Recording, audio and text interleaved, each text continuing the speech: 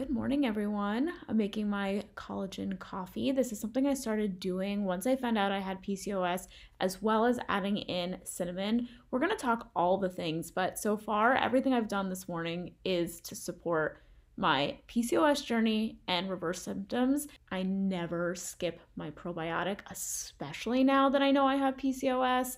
And I'm on my way to my workout. Today is a heated sculpt class, which is basically weights and abs. Hey guys, so I just got home from my workout. We're gonna chit chat all things PCOS today.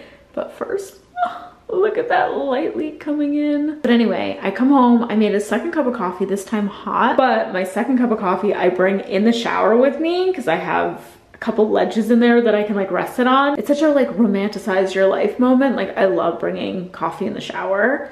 Usually iced, but today I'm feeling hot. And sometimes I'll even put a podcast on when I'm in there. I'm gonna go do all of that. And then we're gonna chit chat about all things PCOS, from supplements to workout to losing weight, like everything. Hello everyone, welcome back to my channel. What started this whole conversation of PCOS, because I've never talked about this on my channel. I actually didn't even know I had PCOS until January. So right after Christmas, after the new year, found out that I definitely had it. I personally think that I always had PCOS, even when I conceived my daughter. I think that I had it. I don't think that this is something new.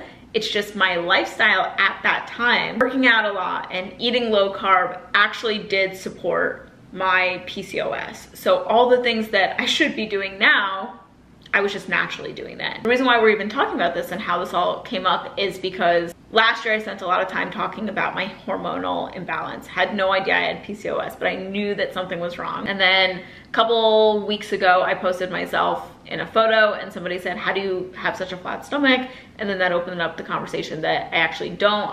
If you Google PCOS belly, you literally gain weight in your midsection. That's exactly what happened to me. And if you go back and watch my old videos, even when I didn't know I had PCOS, one of my things I would always talk about is, guys, I always gain weight in my midsection. This is like my hardest area and where I gain weight. The weight I gain is not proportionate to my body. Like I don't gain weight in my arms and in my legs. I literally just do in my belly. So once I found out I had PCOS, started changing my lifestyle, started adding in different supplements. I lost 5 pounds like that. Now I'm down to 6 and I want to lose a couple more. And we're gonna get into every single category of what you need to do, from diet to workout to supplements to lifestyle changes. I'm gonna go through all of them. So symptoms I was having that made me go to the doctor to find out if I had PCOS. So the first is irregular periods. I never knew when I was getting my period. And once I started tracking on my app, it's funny, my app would tell me abnormal cycle, check for PCOS. My app literally told me that. But anyway, the cycles were getting long. Like I wasn't getting a period every 30 days. It was like every 50. One time I went 60 days and another time I actually skipped a month altogether. At the same time, I was gaining weight. And I'm somebody that I can cut myself off. My husband will say there's cookies. If me and him make cookies, like he'll eat the whole thing. I'll eat one and feel satisfied and be like, all right, that's good. I'm also active just naturally. Like I play tennis. I go on a lot of walks with my daughter and I just feel like, okay, I just eat intuitively. Why am I gaining weight, especially in my stomach? So those were the two things. And my doctor first did a lot of blood work and everything was normal. I guess for PCOS, they always check testosterone. That was normal. They checked thyroid. That was normal. I didn't believe him. So then he recommended me to an endocrine doctor, which I had the best experience with. Out of all the doctors I saw holistic doctors, I saw acupuncturists, my gynecologist. My endocrine doctor, when I walked in, the first thing he said was start from the beginning. And it was just so nice to hear somebody say that, because you're going through all these things and I'm telling the story fast now, but it's like months in between of like, what's happening? And he tested all of my thyroid panels. He tested my testosterone. He tested other hormones and said everything was normal. I was so frustrated that everything was normal because I was like, everything isn't normal. I'm gaining weight. I'm not getting my period, but I still get symptoms like I'm getting my period. Like I'd get all the annoying things of the period. Like I'd get bloated, I'd get cranky, sugar cravings, like you wouldn't believe. It was just such an annoying time. Then I saw some holistic people that did help me. I will say everybody helped me, but wow. When you start out this journey of PCOS, you start going around town and going to see different people. I guess it's not their fault because it's their business, but people will take your money, okay? Like I spent so much on this journey just to find out things that I could do, like diet and lifestyle changes, and I didn't need to spend as much money as I did. But anyway, it happened. We're over it now. One thing my endocrine doctor did say was reducing gluten or going gluten-free will be the best thing for most people because gluten creates inflammation in the body, and apparently inflammation and PCOS are like a terrible mix. I mean, inflammation is bad for everyone, but especially for PCOS. I gave up gluten at that time too. I also reduced dairy, but I just couldn't keep up with it. It just was so hard. It was hard making different meals for my daughter and husband and me, and I was just like overwhelmed. So then we get to December 2023, so around Christmas time.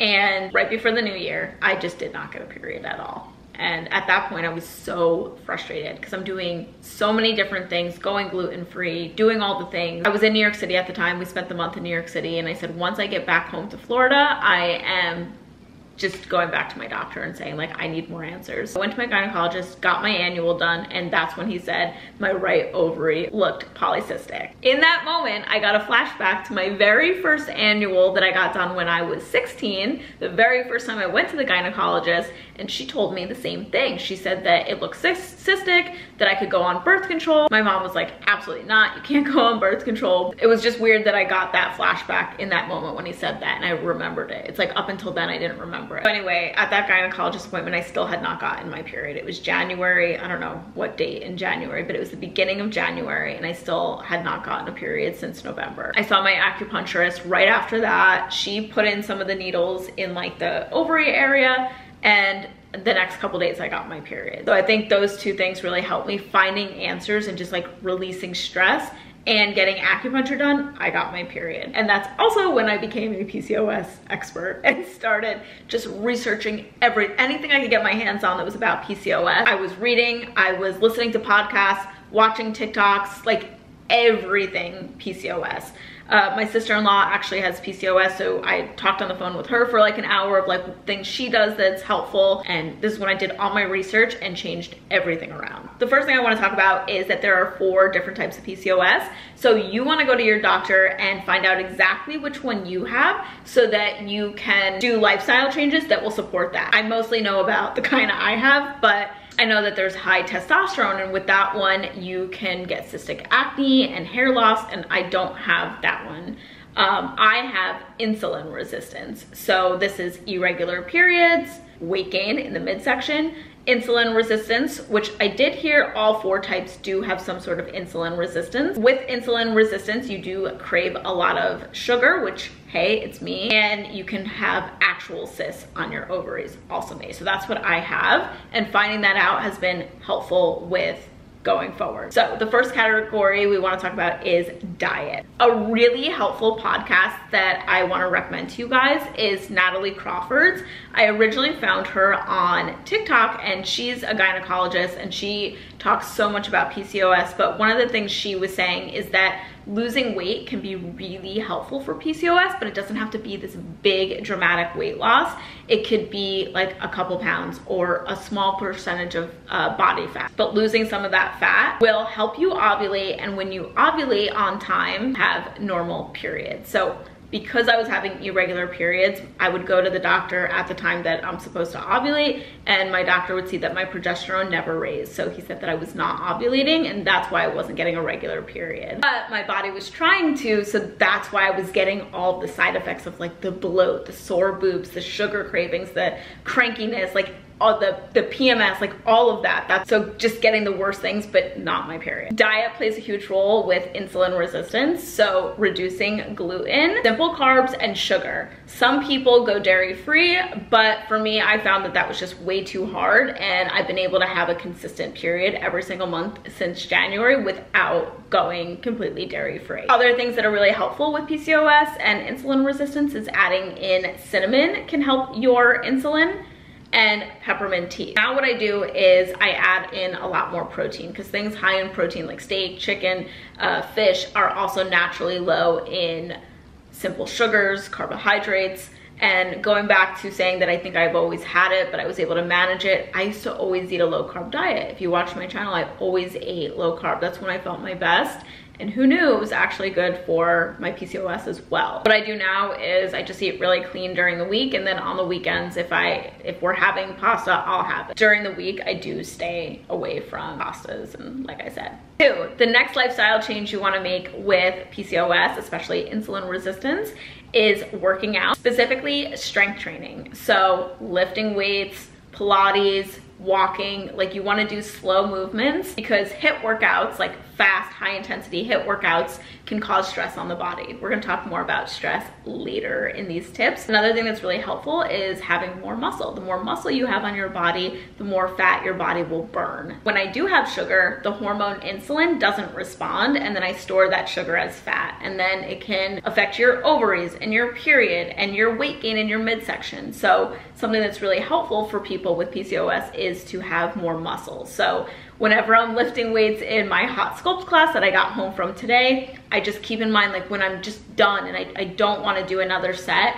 I just remind myself, more muscle, more fat my body will burn naturally, just in resting mode, just like right now, just hanging out, my body will burn more fat and my insulin will be more stable when I have more muscle on my body. Number 3, supplements and my probiotics. So let's get into this, because these 3 things helped tremendously. So the first thing is PCOS is a hormonal imbalance. And if you're struggling with a hormonal imbalance, then you want to make sure that you're taking care of your gut microbiome. And the way I take care of my gut every single day, and I posted this morning, is by taking a pre and probiotic. So this is Seed's pre and probiotic, and they call it the Daily Symbiotic. It's since 2021.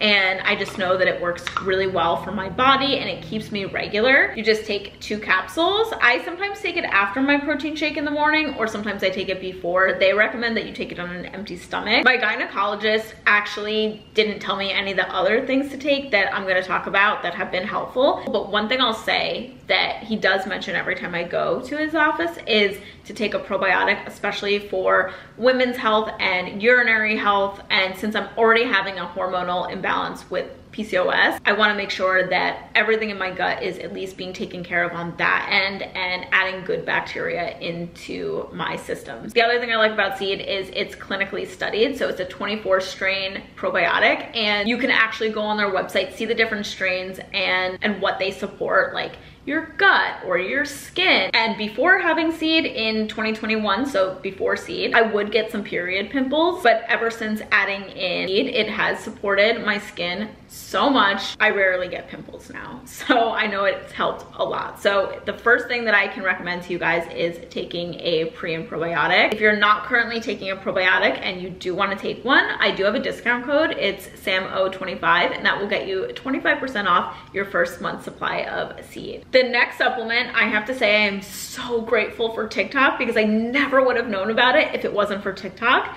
This is before my TikTok was hacked. Now it's hacked. I no longer have a TikTok anymore, but before it was hacked in January, like I said, when I went down the rabbit hole of everything PCOS and just trying to research and absorb as much information as possible, this is when I found Natalie Crawford, who I talked about before. She said myo-inositol can be really helpful. So then I went down the whole rabbit hole of hearing different girls talk about myo-inositol and how it can help your insulin. Here, I'll tell you what it does. It promotes healthy use of insulin in the body, regulates your menstrual cycles and ovulation and healthy hormone, helps healthy ovarian function, egg quality. So I went on TikTok and I just saw a lot of girls talking about different myo-inositols, and I ordered a couple before finding this exact brand. So I ordered one that was just like in a pill form, nothing, I don't know. I took it, didn't really feel any different. People were saying that once they take myo-inositol, their sugar cravings went away, and that, like, I don't know. I only took it for like a week, so who knows if it would have ended up working if I took it longer, but I didn't. So anyway, I found this. This is called Ozkural, and it's a powder. So basically you add this in your water, and that's what you saw me do this morning. Next time I'm not going to get the packets, and I'm gonna get the actual powder that you scoop. This stuff is expensive, so I'm just gonna wait till I finish it before ordering the next one. The directions say to take 2 packets a day, morning and evening, and the first month taking this in January, could not tell you how much it controlled my sugar cravings. I was like, this is amazing. Now, you don't want to take this if you don't have PCOS and if you don't have insulin resistance. My acupuncturist gave me that tip. She's all about herbs and natural stuff and, you know, taking things like Vitex is recommended in the PCOS world, but she told me not to take it for the PCOS that I have. So basically what I'm saying is you don't want to mess.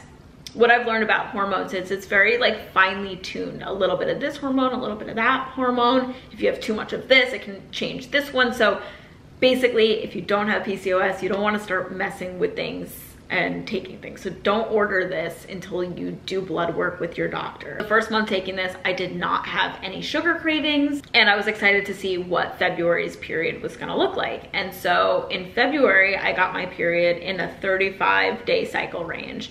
And then in March, I got my period in a 30-day range. So it was like just starting, and then we'll see with April what it does. But it was just starting to like balance out, and I can feel my body not like craving sugar, and I could just feel myself feeling like myself. And then the last thing is just a quality protein powder. So this is by Just Ingredients. It's the peanut butter flavor. My favorite flavor though is the lemon. So good. But the reason I even mention that is because there are so many supplements, like I said, for PCOS. You could take magnesium, you could take Vitex, you can ionisitol, which is what I'm taking.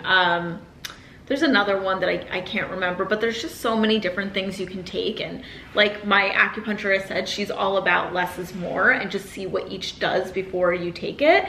So the reason why I'm mentioning a protein powder that's so important is because, like I said, with the diet and with the exercise, more muscle on your body is going to help you burn more fat just naturally and just help with your insulin. To build muscle, you need protein, and if you're like me and you don't get enough protein in during the day, a protein powder could be really helpful. Okay, number 4, lifestyle changes. And with lifestyle changes, I have a couple sub points. So the first is fragrance free. I went fragrance free last summer when I knew I had a hormone imbalance. Didn't know it was PCOS at the time, like I mentioned, but I read that it can be a hormone disruptor fragrance, like a lot of fragrance, and it can mess up your hormones. So I went fragrance free last summer, and I haven't looked back. Like, I still use a fragrance free body wash, and I don't wear perfume, and I use fragrance free body lotion or just coconut oil on my body. Like, I never really looked back. I still have fragrance in my shampoo and conditioner. Haven't been able to figure out that. And I think my deodorant has a little bit of fragrance in it. But besides that, I've like cut it so dramatically in that I used to have fragrance body cream and I would wear perfume. Cleaning products, I use All Branch Basics. And for laundry detergent, absolutely just like clear, nothing in it, no dyes, no fragrance, nothing. So I like completely changed all of that for hormones, and I know that that could be really helpful for any hormone imbalance, not just insulin resistance PCOS, and I'm just sticking with it. 2 is reduce stress. You're gonna hear a lot of people when they talk about PCOS tips, they always bring up the stress. Stress raises your cortisol. And so this is when we go back to the workout of the high intensity. Even if you're like, well, I'm not stressed, like I like my life and I'm feeling happy and I feel very balanced and things, but I call it hidden stressors. So hidden stressors for me could be a high intensity workout class or a lack of good quality sleep. Those are like hidden ones where you're not really like thinking, maybe you don't have a lot of anxiety in the day, or maybe you're really like happy with your life, but those are 2 places that could be putting stress on your body that you might not be realizing. And so for me, I cannot look at screens before bed. So I'll unwind with a show. I'll make sure to go do my skincare, brush my teeth, have my peppermint tea, read. Like before bed, I just cut the screens out. And I just like allow myself to go to bed at a reasonable hour and wake up at a reasonable hour. Another thing that's really helped me is acupuncture or getting a massage, just something that can actually relax my body. Acupuncture is just one of those things that I instantly go from like, I could be feeling tense when I walk in and then I get it done and I leave like, wow, like almost like tipsy, like just like, wow. You know what I mean? Like I just feel good. And then with a massage, obviously, like we all know, you feel really like rejuvenated and feel really good. And with PCOS, all of the things play a role. I'd say something else that has been one of my biggest changes going forward that I used to do and that I stopped doing last year when my period was super irregular is working out. Like when I have a lot going on in my life, that's the first thing I drop, guys. And now I'll never go back to that unless I'm like sick or something. But like, I will never just drop a workout because I'm seeing how important it is for my body and for my insulin, building muscle and maintaining muscle and all of that. It's so important to work out. So that's just something I used to love doing, and it came naturally to me, and my body was really loving it. And once I stopped, I saw the issues I was having. It like brought it to light. So that's a big one for me that I have to like keep forcing myself and working on. Whereas somebody else, it might be cutting out the sugar, cutting out soda or something like that. Whereas for me, it's like eating healthy, I really enjoy. Cooking healthy meals, I really enjoy. Working out, I don't know why, it would always be like the first that would go for me. Thank you guys for watching this video. I hope it was really helpful and kind of explained some things. It's my first video I ever talked about PCOS, so keep that in mind that I'm still learning myself, but these tips have been so helpful. Happy that I finally got to like the bottom of what was going on with me. So anyway, have an awesome day, and I'll see you guys soon.